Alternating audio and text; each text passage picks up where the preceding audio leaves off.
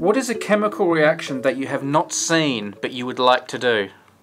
I think that most chemical reactions are really exciting, and particularly when they're filmed by Brady, who can do things very close up in slow motion and things like that. And over the last nearly 12 years with periodic videos, there are all sorts of reactions that I thought were a bit boring, which have turned out to be really beautiful. So this is actually much better than I intended, because I was going to make it purple and make it go clear. And here you can see I'm pouring in a purple solution and it's disappearing.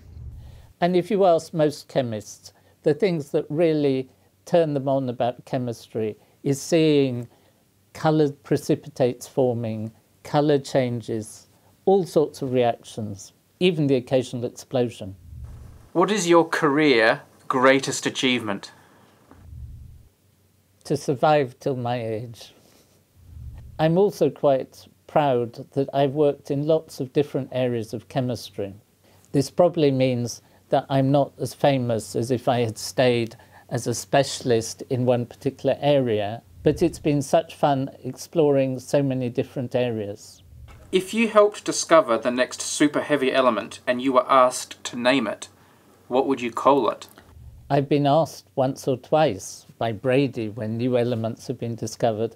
I quite like the name Plancium after Max Planck, but I must say that I don't get quite as excited about naming of elements as some other people.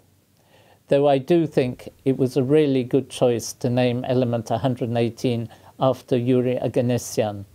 How does it feel to be, or do you consider yourself to be, an internet YouTube celebrity? I think if I'm a celebrity at all, I'm a fairly minor one. So it means that I can go around public places without being mobbed by many people. I occasionally meet fans, and that's really quite fun. But some of the people who appear as scientists on television, mainstream television, cannot go into a restaurant or bar without hundreds of people coming round them asking for autographs and other things. You don't have that problem? Not yet.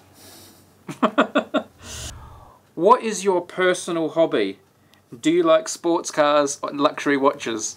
The answer is I don't like sports cars. I've had the same brand of car for nearly 40 years, more than 40 years, and the current one is blue. And what kind of car is it? It's a Volkswagen Passat. And I'm slightly ashamed now because it has a diesel engine that has emission levels that are higher. But since most weeks I walk considerably further than I drive, I don't think that this is a serious environmental problem. And you can see I have a pretty standard watch. The problem is that digital watches, which I think are much better than analog ones, are becoming unfashionable, and it's quite difficult to find them now. And I suppose my hobby is buying books and reading them. A lot of people have asked, I know you've answered this before, but maybe it's changed. Do you have a favourite element? And a question that we haven't heard before, do you have an unfavourite element? A most disliked element? So, well, let me answer first. I don't have a most disliked element. What's extraordinary is I used to think that lots of elements were boring, but every time we make a video about an element, even one that I thought was boring, I suddenly find it's really much more interesting than I had thought. So I don't think now there are any boring elements at all. Even the one that's called boron, and as you know, my colleague Debbie is really in love with it. Someone's even written a song saying Debbie loves boron.